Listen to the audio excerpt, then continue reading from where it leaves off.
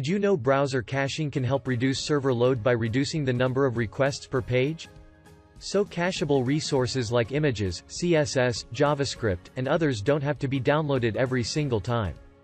That's why browser caching can significantly improve your website's loading speeds.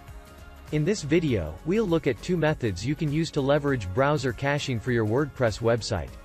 Before we continue, don't forget to subscribe to our YouTube channel and click the notification icon so you don't miss out on great content related to WordPress and WooCommerce.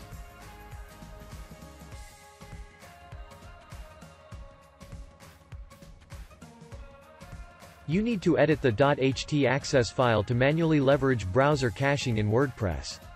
You can access the file via your cPanel or hosting account. You'll find it in the public HTML folder. Here it is. Open the file to edit it. Now we'll need 3 bits of codes for performing 3 functions. Add expires headers to tell the browser to serve a cached version of the page instead of downloading a new version. Add cache control headers to specify browser caching policies regarding how a resource is cached, where it's cached, and the maximum age before expiring. And turn e-tags off to force browsers to rely on cache control and expires headers instead of validating files. You can copy all the code from the article in the description. Just paste them at the end of the existing code one by one. Then save the file.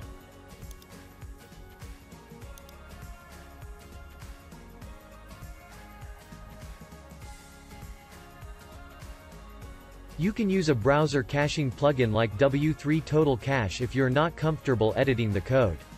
You can also use other plugins like Leverage Browser Caching and WP Fastest Cache. After installing the plugin, head to its settings page. Here, make sure that Browser Cache is enabled. Next, head to the Browser Cache settings from the sidebar. And make sure the expires header, cache control header, and set e-tag options are enabled. Save the settings if you've made any changes. If you're looking for other ways to improve your WordPress website's performance, check out our video in the description. With that, you've successfully leveraged browser caching in WordPress. Check out learnwoo.com for more articles, videos, and resources related to WordPress and WooCommerce. Please subscribe to our YouTube channel and follow us on our social media channels. And do let us know in the comment section if you want us to cover a specific topic or if you have any ideas or suggestions.